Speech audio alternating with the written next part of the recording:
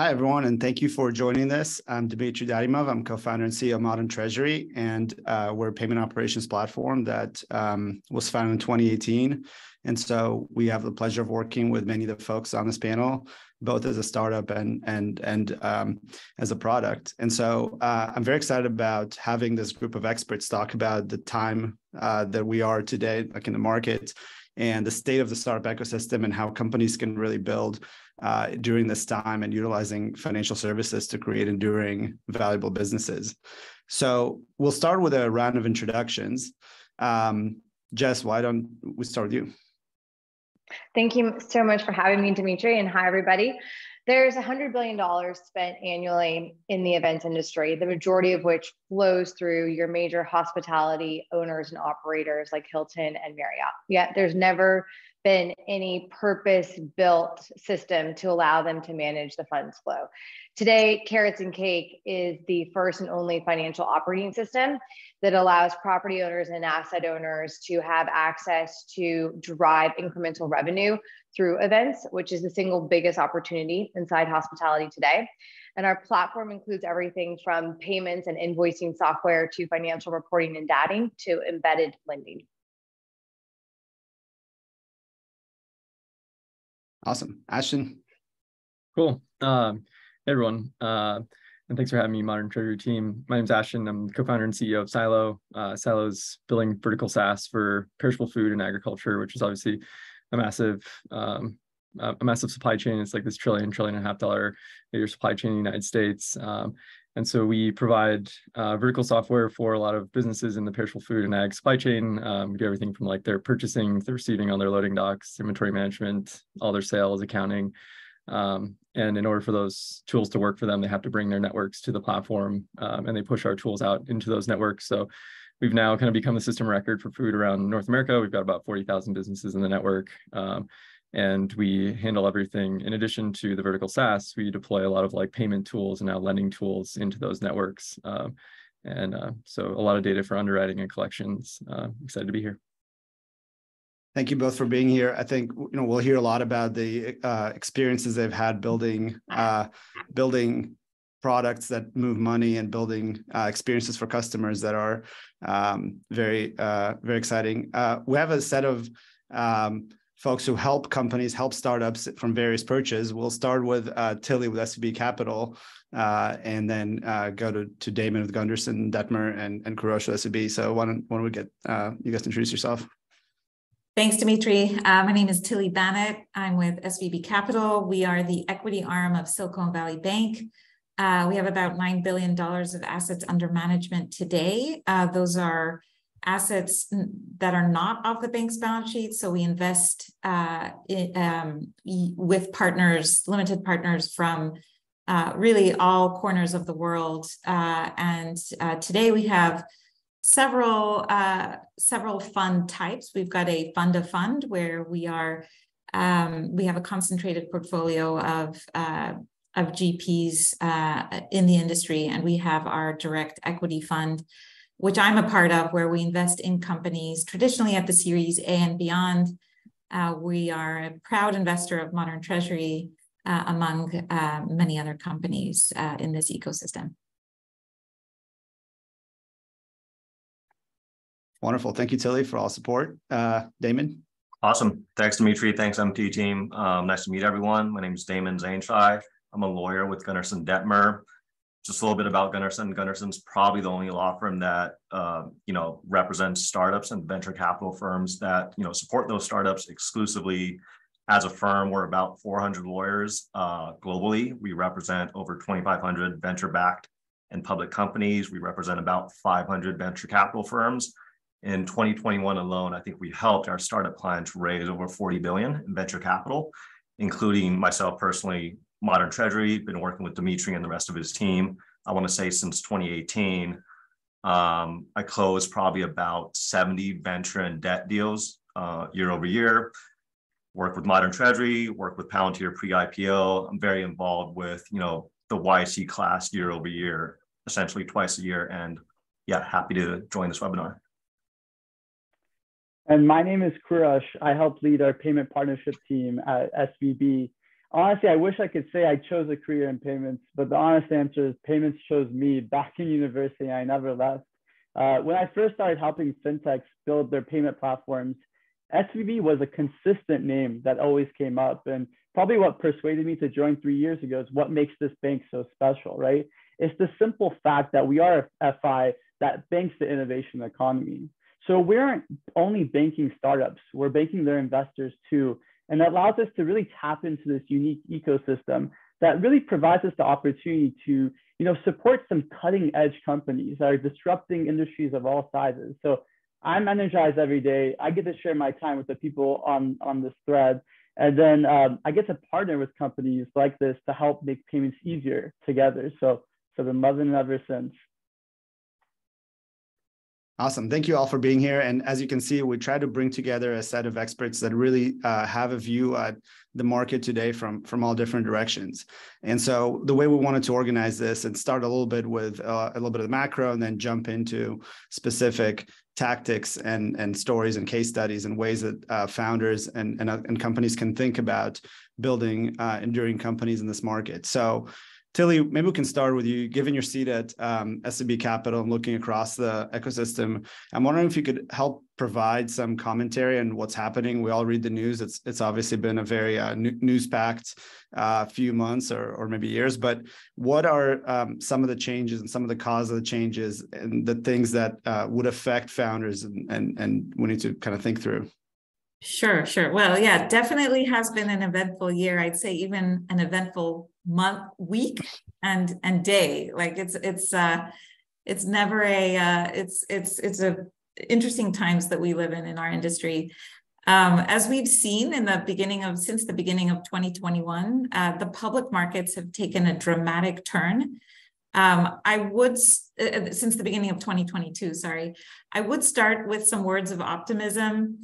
Downturns have created some of the best companies of our times, companies such as Airbnb, Pinterest, Uber, WhatsApp, AppDynamics. Those are all companies that were created right after the global financial crisis in 2008. We all know scarcity breeds creativity. And from the investor perspective, we're no less excited about this period of time as we've been over the last decade. We think this year will have fantastic companies be created. But let's take a look a bit at the numbers just to see what's actually happened in terms of venture activity. You'll see here on this slide that venture activity has dipped quite a bit, both in terms of deal count and dollars invested into companies, really beginning in Q1, but in a more pronounced way in Q3. And my expectation is that this will continue in Q4 as well. Mostly this is because of macroeconomic conditions coupled with geopolitical volatility that has created a flight from public equities and then therefore resulted in this dramatic uncertainty within the private markets as well. If you look at just actual numbers in the macro environment, specifically for public equities, what you'll see on the next slide is that public company valuations have decreased dramatically from 2022 in this year. And so you can see here, valuations were at an all-time high in 2021. As an example, forward multiples for SaaS companies were 19.3 in 2021. Compare that to 5.8x today. Likewise, payments had an 8.5x forward multiple compared to 4.4 today. And marketplaces had 5.3x forward multiples compared to 2.1x today. While private markets valuations have fallen a bit since 2021, they've not done so as dramatically as the public market down valuations.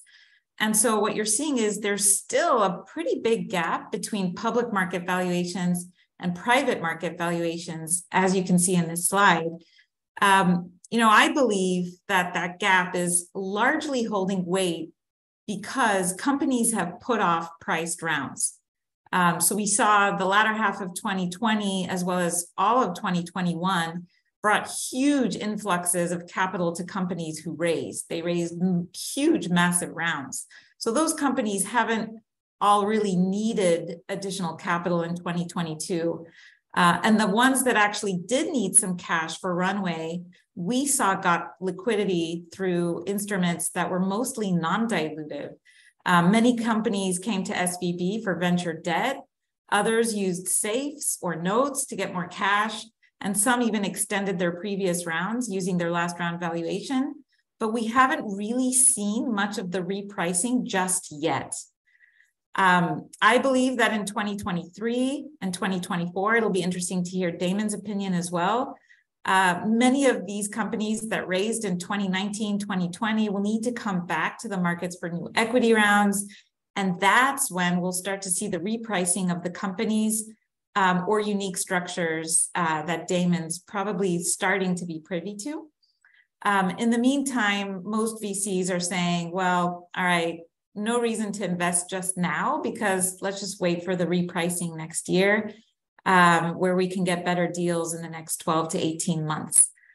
So, later on in this webinar, we'll talk about what companies can really do to buttress or support their companies, build real enterprise value so that they can command better terms and valuations over the next 12 to 18 months and build resilient companies. Wonderful. Yeah. So, Damon, I wanted to ask you kind of to follow up with the specifics and kind of mechanics that you're seeing founders grappling with, and like why does this matter to startups and to founders? What are the other elements that come into this that start making decisions around building companies and externalities for founders to consider? Yeah, absolutely. I mean, fully agreed on everything that Tilly just touched on. I would say our private law firm data tracks pretty much exactly to the slides that are being presented here. We probably got intonations that, hey, the market is shifting, that deal flow is going to start, being driven down, as early as Q4 of last year. And, kind of to recapitulate what Tilly said, the reason that deal flow is down is because repricing has not happened yet, right? And to the extent repricing has happened, what do we see? We see, I think I like to couch things in both like a quantitative way as well as an emotional aspect, right? Quantitatively, investors are, pegging valuations to more tangible metrics as they have, done so historically, things like revenue or number of customers. Valuations generally are far less, I hate to use this word, frothy than they were a year ago at this point in time. In the early stage for, early stage seed or even pre-seed funds, you're seeing more concrete expectations regarding number of customer logos, prior operational or founder team experience. On the late stage, if you're trying, if you're pre-IPO, if your target IPO is 18 months out from your last fundraise, you're kind of using post-IPO startup valuations as a benchmark. And, candidly, the strongest IPO since 2020, just take a look at the NASDAQ, they're still down, 60, sometimes north of 70% year to date. So that creates for a hard market. And that, I would say, tethers immediately to the emotional aspect, right? The emotional aspect cannot be discounted. If you're a founder and, you raised around in Q3 2021 and unnamed, growth equity firm in New York tells you that your company is worth 10 billion and you're thinking about fundraising this year and you're looking at a 40% haircut, that's a very hard pill to swallow. So completely agreed with Tilly. I'd say out of my cohort of 65 startup clients, people are increasingly looking at venture debt, primarily from SVB. SVB has been in the game forever. The deals can take a matter of weeks to close. They're very efficient, and also bridge equity rounds, right? In terms of safes, convertible notes, extending a series A or B round that you may have even raised 2.5 years ago. Those are all certainly in play.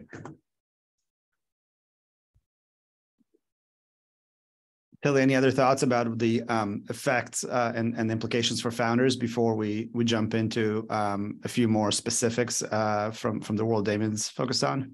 I would just say that what we're seeing is also a pretty pretty big slowdown in just pacing of investments from 2021. What that means for founders is that they, ones that look to be raising in latter half of this year or early next year, should start building out relationships with VCs. The VCs that I've spoken to, and myself included, are looking for founders that we know well and have deep-seated relationships with as a means for, you know, betting on a particular company in this period of time. Wonderful. So Damon, when we talk about what this actually means mechanically and into kind of the legal details, what are the types of provisions and things that you're seeing that maybe you weren't seeing a year or two ago? And what are things for founders to think about? Yeah, absolutely. If you don't mind moving on to the next slide. So at a high level, let's say you generally, you know, get a term sheet tomorrow or, you know, Q1 of next year when we're still kind of in this pocket, in this, you know, in this deal flow. There's a couple of things in the term sheet that'll be, you know, turned into the definitive agreements. That's, you know, how you secure venture financing, that have dramatically changed in the past year. And I want to say, you know, these lists of 8 points, it's kind of in order of importance and also order of appearance, right? So first and foremost, protective provisions. What protective provisions are at a high level are investor specific, you know, preferred stock specific blocks that VCs ask for in connection with every deal.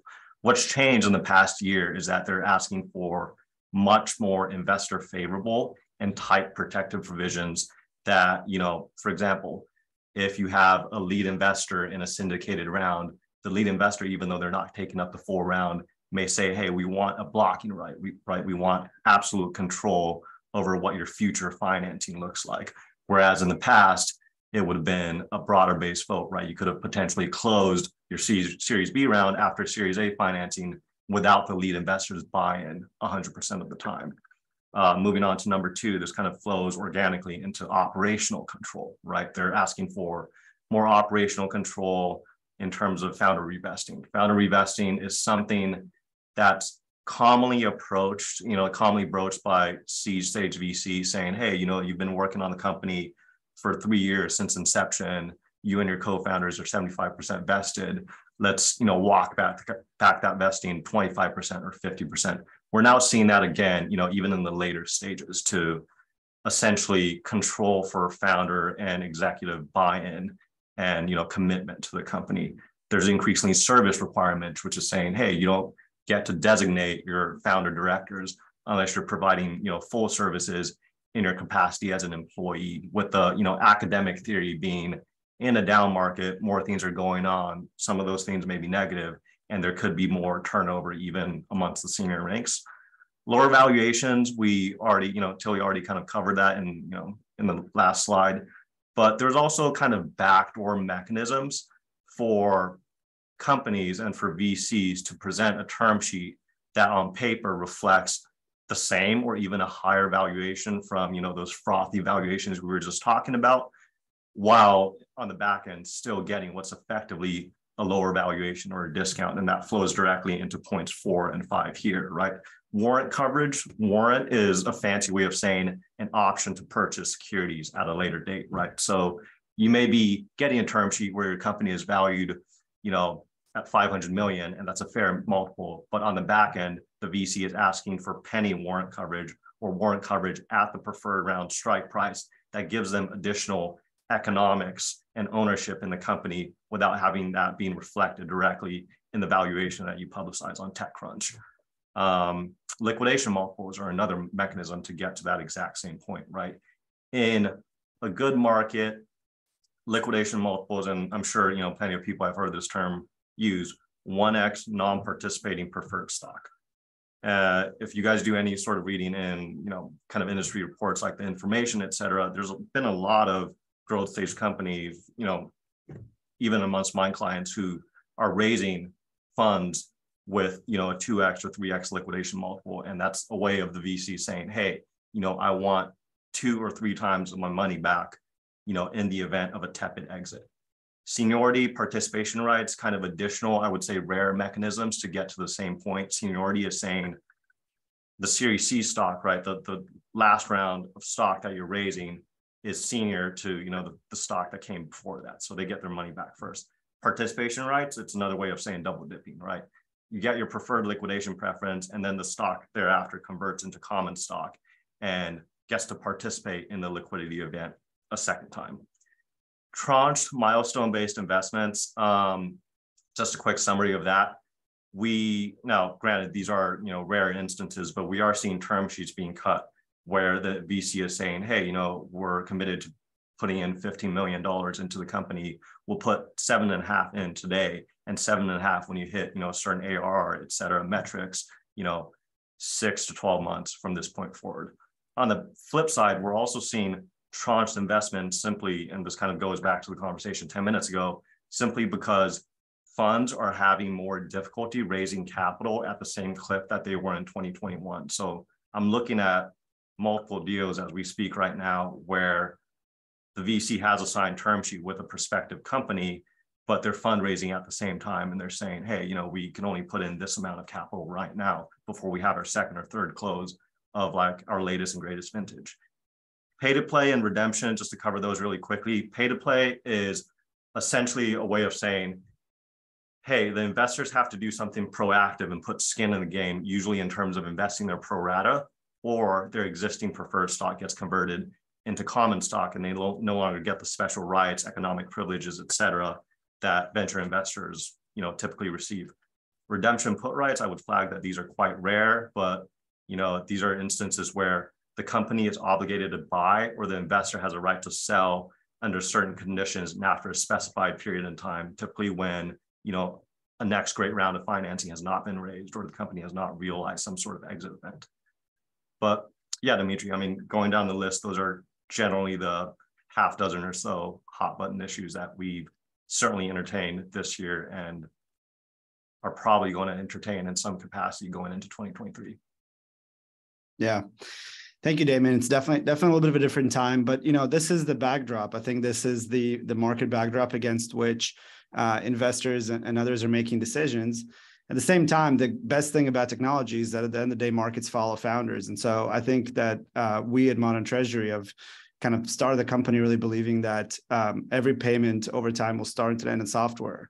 And that interface allows for a lot of customer delight and allows for a lot of value to be generated in companies that that founders will build over time. So I think there is a lot of a change, perhaps in roadmap, a change in how founders build companies that will lead to sustainable, profitable companies. And we have really good examples here with some of the work that Silo and Carats Cake are doing, and they're really incredible businesses that are being built, you know, at a very uncertain time that we're very excited about. So maybe to start with, Tilly, just on that embedded finance thread, tell us a little bit how you think about valuations and company kind of cash flows and things like that. When you look at companies that have maybe a SaaS or a marketplace element and they have an embedded payment opportunity, how do public markets think about that? How do you think about as investing in private companies?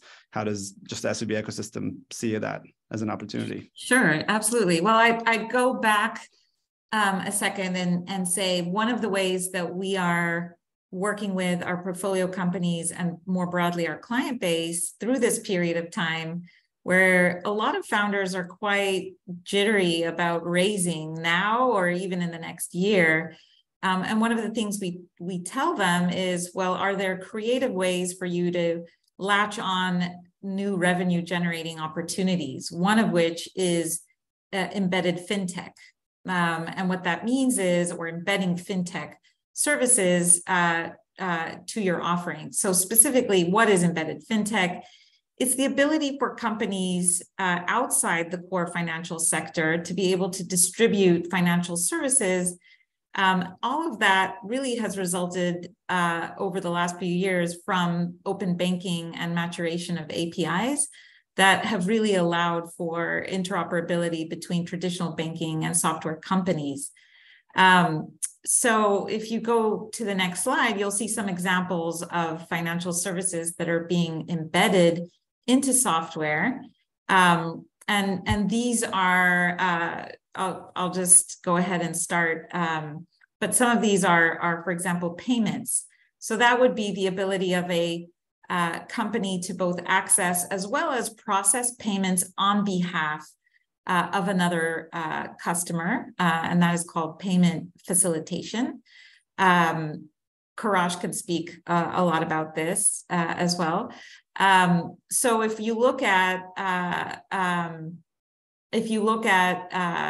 a company called Toast, which is a company that we spotlighted as being kind of an iconic company that has done a great job of embedding financial services. They are, for those who don't know, Toast is a restaurant point of sales and management software company. What they've been able to do is, on the payment acceptance piece, been able to process payments on behalf of the underlying restaurant businesses. In addition, Toast is offering insurance to restaurants. So they are offering workers' comp, BOP policies, there we go, and restaurant-specific policies to their restaurant clients. So enabling them to really monetize off of the insurance piece as well. They are using the data that they have on their underlying clients to underwrite the risk. And that's proprietary data that is incredibly useful when thinking of the insurance business. Lending is another great example that we've seen happen. Uber is a great example, offering loans to drivers. Cards is another business where companies can offer their underlying businesses cards for those clients that they serve. And Marqeta really pioneered this space of modern card issuance. We also have another company in our portfolio, High Note, which does card issuance. And that's a really sticky way, that's a really great way of creating stickiness with clients and their underlying customers. And lastly, payroll is the ability for payroll software to be able to provide payroll software to clients. Toast is doing that with their underlying restaurant clients as well. What does that all mean, though? I mean, it's great that you have additional sources of revenue. I'd say if you go to the next slide, all of this means not only by embedding fintech that you're improving top line growth, you're expanding your revenue per client, creating much better client retention. Ultimately, what that translates to is better top line numbers and augmented enterprise value. What's interesting to see in this case study is if you take a company like Toast and another company, Lightspeed, that is in that same area, what you'll see here is that Toast offers a higher percent of their revenue or of their business going to payments. So even though they have lower overall margins at 16%, their top line as a result of the payments is higher and their multiple is higher, right, than Lightspeed's.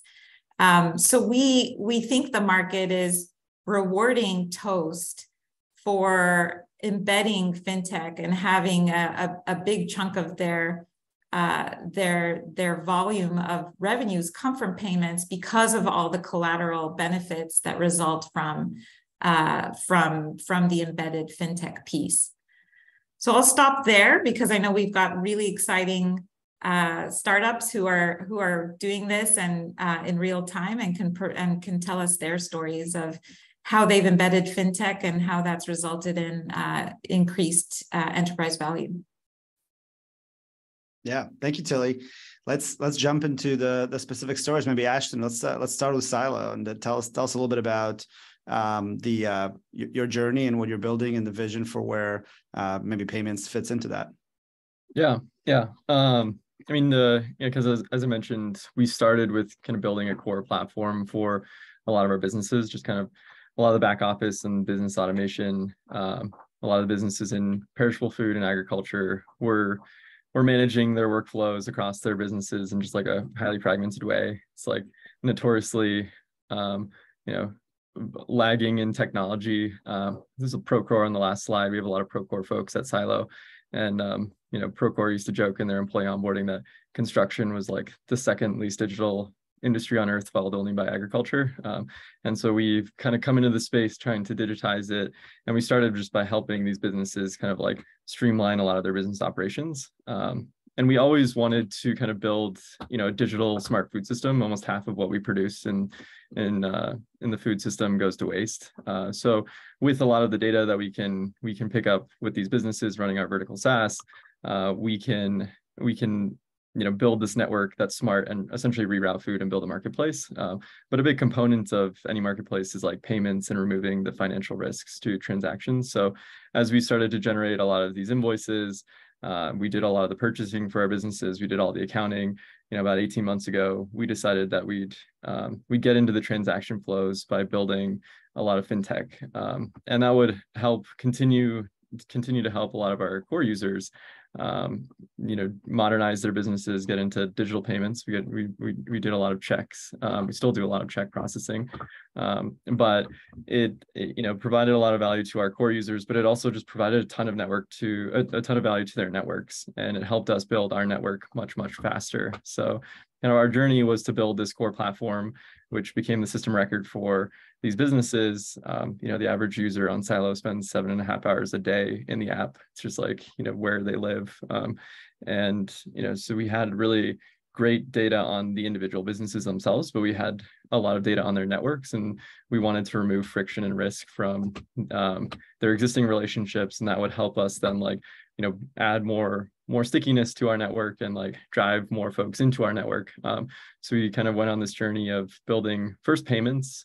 We started with bill pay. We essentially built our own verticalized version of bill.com. And we built that ourselves with all of our own, we built FBO accounts and our own kind of payment rails for bill payments. And then we were also generating a lot of invoices and sales on the other side. So as we saw bill payments kind of picking up, and getting a lot of traction from our users, bill.com has a network effect too. So we're seeing on the other side, a lot of folks coming into the network, adopting payments.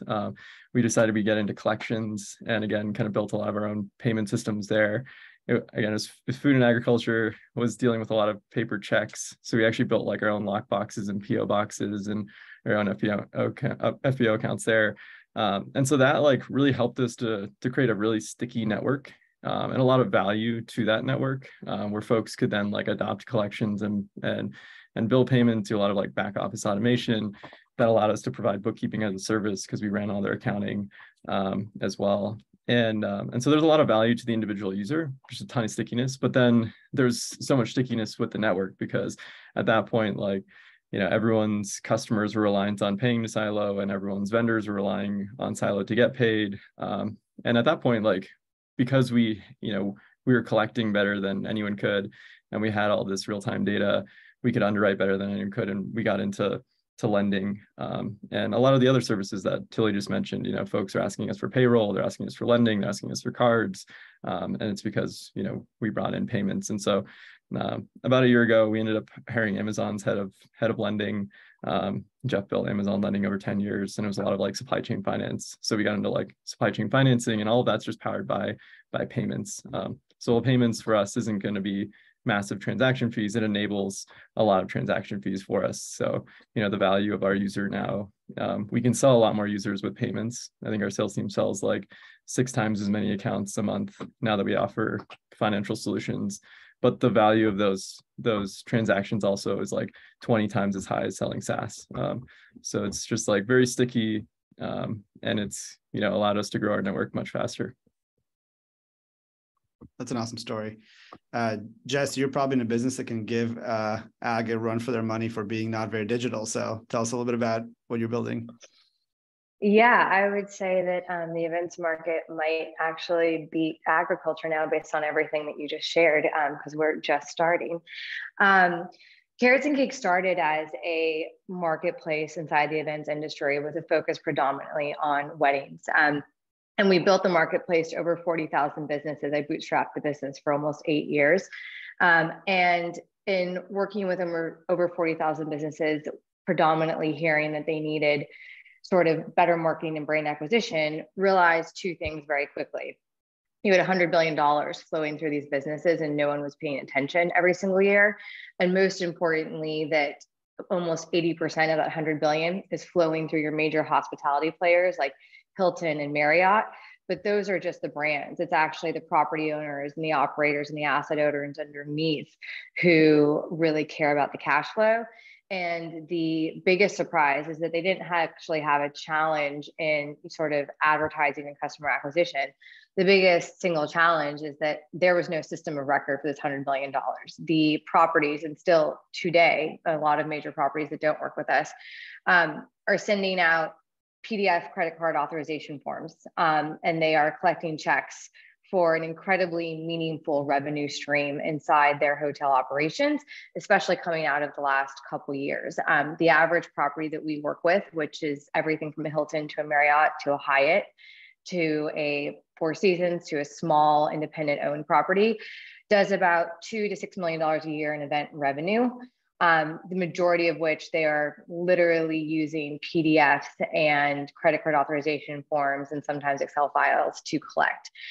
So leveraging all the relationships we had inside the industry and having over 10,000 properties on Carats Cake, we started testing and building out the first, what we called, yes, a system of record, but it's bigger than that, the first financial operating system specifically for events.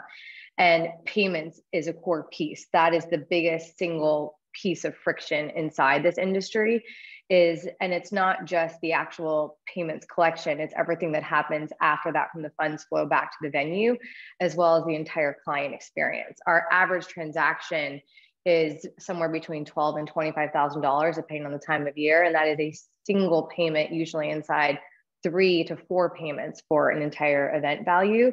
For a venue, we process everything from a wedding down to a corporate event and a small group booking that could be $250,000 where you're doing a buyout of the hotel. All of these hotels have had innovation inside their core businesses, which are F&B. So a lot of the properties use Toast, and it powers, a very specific need for them. Some of them also have software inside heads and beds. And this really overlooked revenue stream was kind of just left by the wayside.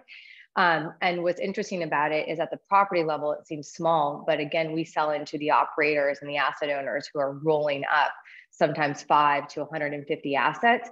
So you multiply that $4 to $5 million revenue stream across, 10 to 100 assets, and it all of a sudden becomes incredibly valuable. And for us, when we first started, I was manually charging the cards on the back end. I shared this, very unsavory story with Dimitri, but like as you start to build out the product, you realize how important it's not just, payments. People think, it begins and ends at that transaction, but actually that's just the beginning of the entire flow. And it's the data and it's the privacy and it's how you're then transferring funds and managing that cash flow back to, whoever the end, partner is. For us, in our case, it's a lot of times it's a hotel, as well as what is that end client experience, for the consumer, who in a lot of cases is, spending well outside their average transaction volume on their payment rails. Yeah, payment operations, such an interesting area, because as you're talking about this, in both cases, you added payments, sort of a distinct moment in time when you started supporting that as a feature of the product. And then, you discover sort of a million things that can go wrong or can go awry. Karosh, maybe talking a little bit about SVB Bank's role in this. I think that there's a lot of different industries with their own unique dynamics. Obviously, there is a banking industry sort of interface that you're very focused on. Can you speak a little bit about what you're seeing, how SVB supports it? What are things that founders are thinking about in kind of getting into something where there's an embedded finance use case should be thinking about in both picking a bank partner and picking like what type of experience to deliver to their end customers? Yeah, first, the first way we really support some of these clients is at the foundational level. It's kind of focusing in on operations, right? How do I collect funds from users or my customers, and how do I pay vendors, right? And we also have integration partners that can help with, basic bank needs like spend management. But the second way, right, and it's the topic we've been talking about, is how we support payments through an embedded payments lens. And, traditionally, if you think about financial services, it's always happened with and provided from the bank, which is a real separate experience outside of the software platform. But now, as you can see, just hearing from the folks on this panel, you can now get those same services from the software provider powered by a bank. And so given the fact that you need a bank to even have any financial services at all, naturally our clients came to us first, right? And since we know them so well, right, we underwrite huge loans for them. It's just a natural progression for companies using us for operational activities to want to also use us for embedded payments in that flow. So over the last decade, we've been really supporting our clients by really focusing in on, how do we make that process or that integration much easier? Is it bringing new channels like API? Is it bringing new products? Or is it forming partnerships, Dimitri, with you, right, with Modern Treasury, that simplify this whole process of money movement for our clients? Can you describe a few of the specific maybe use cases or flows of funds that you've been involved with, and just to give people ideas of what are things that people are embedding or enabling in their products? Definitely. So when we think of this embedded payments umbrella, right, we have a few teams that support different solutions. First and foremost, it's the money movement team, and that really helps our clients make payments easier or make payments on behalf of their own customers. And we heard Ashton say, right, he said bill pay companies, right, and he incorporated that into his own company. Well, that helps automate that AP or invoice approval process. And to add in enhancements, but also makes the product a lot more sticky, you can now make that payment after you approve that invoice. And essentially what's happening is that bill pay company is making payments on behalf of that SMB, right? They're making the payment, they're making that utility payment on behalf of the SMB for them. Our newest area, our newest team has been payment facilitation. We've heard this a couple of times in this presentation too. And it's really to help our clients to embed payment acceptance into their platforms. And I really began to see this when I came to San Francisco, right? At first, I was paying ridiculous rent. I was applying and I'd have to go fill out all these applications. And when I wanted to sign my lease, right, I had to go get a cashier's check. And this was during the weekend, so all the banks were closed. I'd have to go drop it off in some sketchy neighborhood where the property management office was. And it was a pain, right? But we started to kind of see a lot of these landlords utilize these property management softwares. And these software companies begin to actually embed payment acceptance into the whole flow. So what was happening, right, was when I was, at the point of signing that lease, I could actually make and take my security deposit and do it online and do it through a bank transfer. I also then had the option of paying my rent with my credit card each month, right? And so that whole experience was now embedded for me and made it much easier than going and dropping off cashier's checks every month. So at the end of the day, right, what embedded payments provides is just an easier experience that not only benefits our clients by allowing them to add new features, add new revenue streams, and kind of make it an all-in-one process. It also helps users like me, like renters, have a more integrated experience. But ultimately, what I think is so amazing is that it just helps bring payments into these non-traditional industries. And we're seeing that with Carats Cake. We're seeing that with agriculture. We're seeing that into the wedding business. And truly, that's great for the world of innovation and the innovation economy. Yeah. So we have a lot of passionate supporters for this. If founders want to turn and explore kind of embedded payments in their business. Jess, Ashton, I wanted, if you were to go back to when you were going down this road of adding payments, like what are some of the considerations and challenges that you think you would tell yourself back then, based on what you know now? What are the places where you really got to get it right as a founder? Maybe Ashton, we'll start with you. Yeah. I mean, I don't know if there's anything like, had a lot of trial by fire in the last 18 months that has like helped me quite a bit. Just, learn a lot about, what matters to our users, what matters to a lot of SMBs probably, and then how to kind of structure those things. But I think like really what it all comes down to for our industry and probably for most folks in payments is like transparency and speed. We're probably seeing this with a lot of the stuff that's happening in crypto right now, like where's my money and like can I get it now? And I think that that's just, it's always been the feedback that we've gotten from so many of our users, just like, I want to know where my money is at any given time, and like, can you make that faster? And that kind of led to a third thing for us, which was just like the diversity of the number of types of payments that we have to support. We have businesses that, like our bill pay volume just like took off because they wanted to use Silo for everything. They wanted to do all their payments. But we had a lot of growers who were coming like over the border to some of our users, and they needed like physically to have the check in their hand so they could go to Western Union to then like cash the check and then take the cash over the border. So, we supported like check sending, we supported international wires, we supported like domestic wires, we supported everything, but like we had to actually build like a check printing functionality, and then payments just took off. Because then we could do everything. So we had to support like all those different types of payments. And then the same thing on collections, it just goes back to like building trust. But early on, like even on bill pay, which is like you're sending money, you want more time. Folks were always asking like, hey, I want to send my vendors updates on like where the payment is, like, is it in the mail? Like, when is it going to get there? When has it been cashed? And like, can you speed up that process? So for us, it just like always comes down to like speed and transparency, and then like the diversity of payments. We support like every payment method under the sun for bill pay and collections at this point. And then like you have to go through, sending a check or collecting a check in the mail is totally different transparency than like sending a wire or an ACH. And so I think those are the sorts of things that, as I tell like our payments teams and our capital teams, it's just like always coming down to like those two things, like transparency and speed. How do we speed them up? Like, what are the partners that we could be working with to like speed them up? Can we like, as we get volume, can we renegotiate like, our SLAs? So those are just like always the things that are top of mind. And we learned not necessarily the hard way, but we got a lot of feedback, even just like the first payment product we ever released. Like I said, it was a bill pay product, and it was sending checks in the mail. Everyone sends checks in the mail so they get extra time with their cash.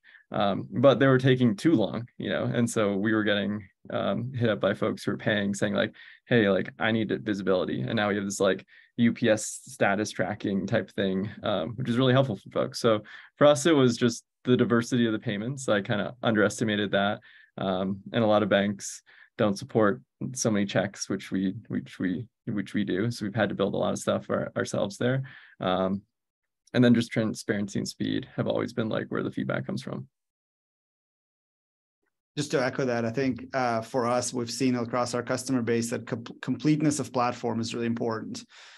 Because in the payments world, it's very sort of awkward to say you don't support a certain payment type or a certain thing. So it's led us as a tech provider, it led us in the direction of doing payments, doing ledgering, sub wallets, things like that, adding compliance for KYC and KYB and things that you need to do as a company that's in the space. And I think that just to echo that, I think it's definitely something that a lot of companies are experiencing, where they start somewhere and that somewhere is not quite sufficient for kind of full customer delight. And they have to keep expanding. Yeah, just to add on that, like there's been tiny little payment tools that we've had to build, like, some little payment function that maybe it was only like 5 or, less than 10% of the payments they did, but like it unlocked 100% of the payment volume because, folks just want like one place to do all their payments, and you have to support all of them. Yeah. Jess, what about your journey? What would you have told yourself when you started down this road? Well, I think building on what Ashton's saying and a bit what you're saying when you say delight, Dimitri, is that payments are actually like the way that we see it. It's a customer service operation in so many different ways. It's like the transparency, the speed, like everything that you're talking about. And so people sit there, and I think we said this when we first chatted, Dimitri, the first time we connected, it's like people are like, oh, payments. It's literally like run the card, the cap. No, and it's everything that happens before that. It's everything that happens after that.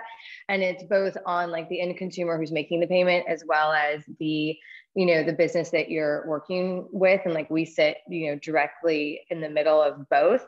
And I think part of it from like an entrepreneur perspective is, when we started building payments, almost 2 years ago, we started with an embedding lending product, and I had no idea what we were doing. And I had no idea, how that works, or even to call it embedded lending. I just knew that there was an opportunity to get in the middle of the funds flow, and that it was insane that, the average venue was sending an invoice for $40,000 and a consumer was paying, on demand. It was like the only large transaction that still functioned that way, and it made no sense.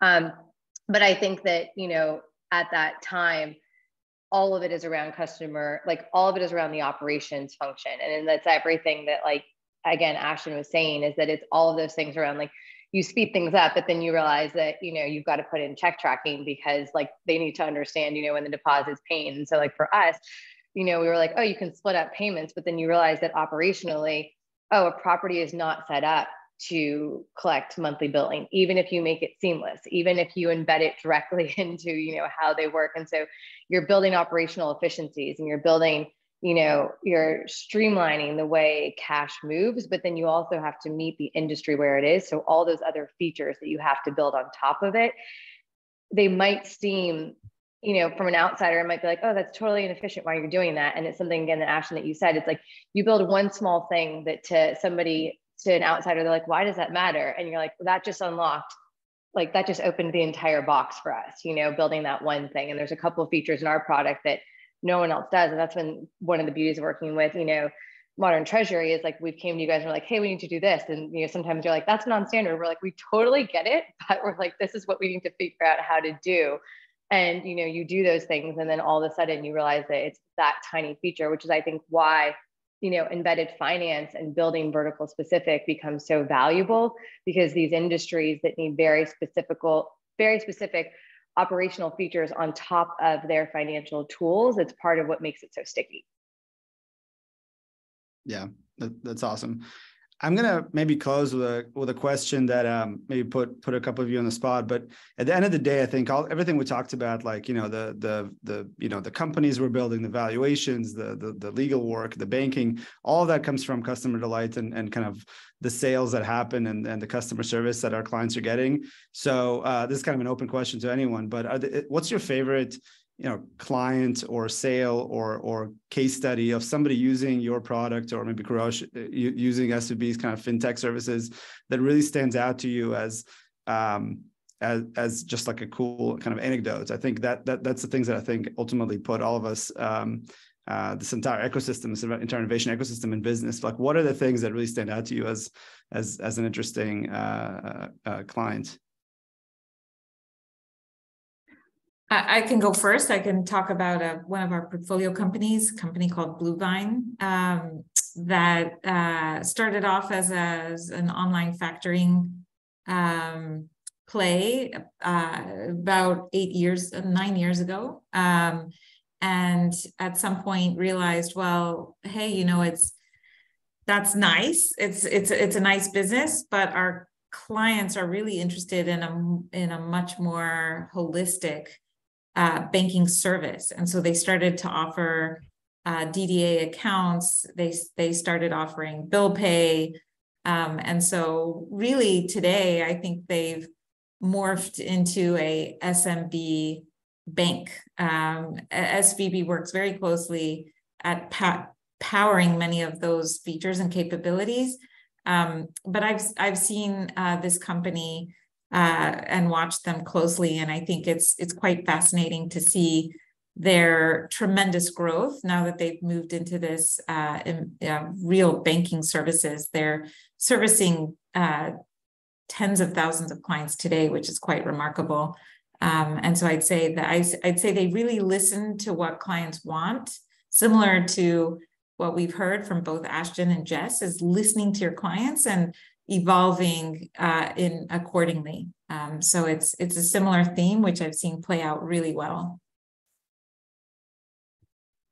Yeah, Dimitri, I don't know if I'm allowed to even call out your own company, because I feel like that's been such a great journey in itself. But I think for me, it's not just been one. I think it's just the diversity. And I kind of was talking to this towards the end. It's just the diversity of how we're able to bring payments to all these traditional industries that had never even thought about payments, right, being incorporated into their experience. And that's what energizes me, right? That's what excites me, because that's how we kind of spread payments to the broader world, right? And incorporate it into everyone's daily lives. So I think for me, it's just a diversity of what you're seeing with how it's entering kind of agriculture, with weddings, with even fertility benefits, right? There's just such diversity that it's an exciting time to kind of see how this is evolving.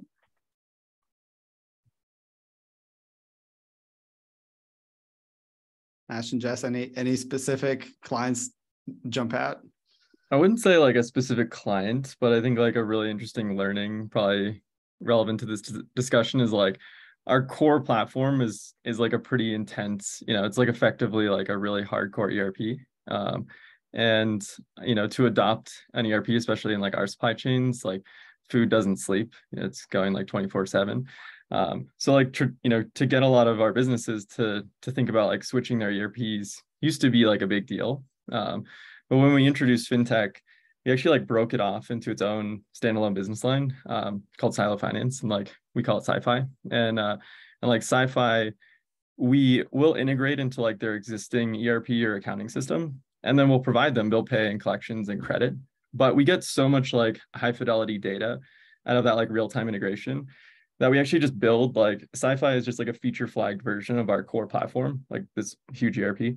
And so to do your collections, to do your bill pay, like we need your customers, we need your vendors, we need your like all of your real-time orders. We just, as we integrate, like we pull that data in real time and we like build a shadow ERP in the background. And so as we like sold everyone on, we got a bunch of people who are like, hey, like I'm in the middle of my busy season, like I can't adopt core, I'm interested in like this technology, but like, can I just take Sci-Fi? And we give it to them. And then, a customer would call and say like, hey, like Walmart's calling, they need like a credit on invoice number 10, can you like help me credit that or like edit that invoice? And we just like unfeature flag our order management, like all your orders are there.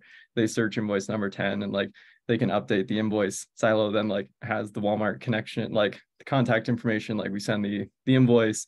And so like what we found was just like everyone who was adopting Sci-Fi just like immediately transitioned to core, because we had like all their data like running in parallel.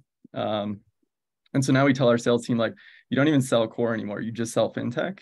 But like we've sold more core deals in the past 6 months than we've ever sold before, because of the power of fintech, and like you just get so much data out of it, and like there's so much value, you can provide value really quickly, and then like you can get people to adopt the whole ERP just like naturally, so there's a lot of power in fintech as like a wedge into many other parts of whatever business or industry you're working on. We have a very, very similar story, and that we don't sell our marketplace anymore because that was one side of the business. We only sell like very similarly, like we only sell access to our software suite. And then that turns on access to the marketing, but you have to meet your industry where they are, essentially, is like the biggest single learning with, I think, fintech in some ways. And when you're doing it, not in a traditional, like coming from banking as a service, traditionally. And I think that's, the biggest thing. I mean, from a customer story perspective, like we're not supposed to share end user data, but like I still answer the customer lines. And like when we hear from like an end consumer at a property level, even though wedding payments are a small portion of what we do now because we power everything for these venues, hearing from an end consumer that like being able to pay monthly versus all at once, like fundamentally changed their family experience. Like that's something that's exciting when you get to sit on both sides of the equation, where like I know that a big like brand like Marriott's not super excited about that, but like it's exciting to see it, flow all the way through. Awesome.